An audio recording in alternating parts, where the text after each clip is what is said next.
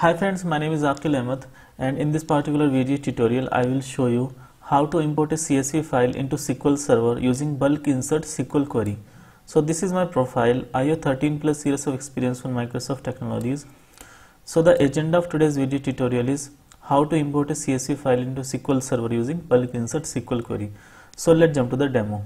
I got a CSV file on my D files location. The CSV file name is email_info.csv. And if I open this particular file in the text pad, so you can see that there are some person's information like their ID, first name, last name, email and gender.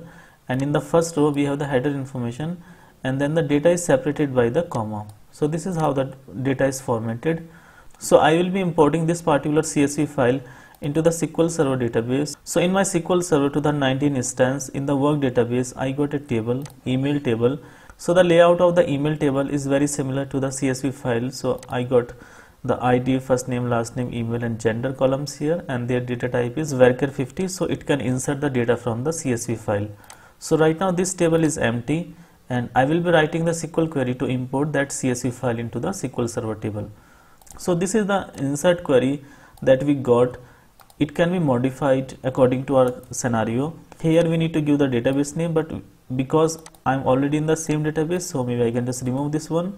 So we need to write bulk insert and then table name. So our table name is email, so I can replace this value with the email, and then from path to CSV file. So our path of CSV file is this one, D files email_info.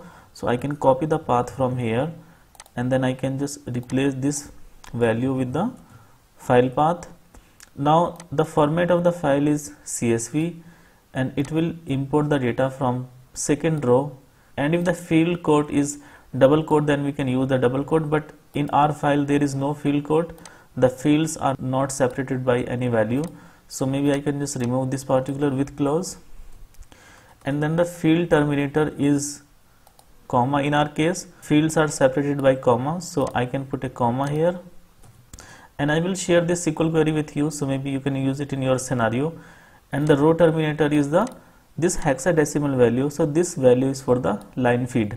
So I think this will work for our case.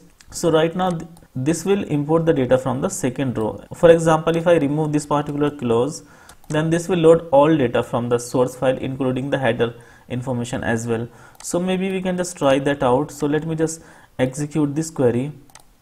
So now you can see that it imported 1001 records into the SQL Server table, and if I check the data in the SQL Server table, so it imported everything from the table, including the header information as well. So if I show you the file, so in the first line we have the header information, and from the second line we got the data, but because I had not given the value to the first row, so that's why it imported everything. So maybe I can just truncate this email table, and then I can give a value to first row. So first row will be 2, so it will import the data from the second row, which is the first row actually, because in the first row we have the header information.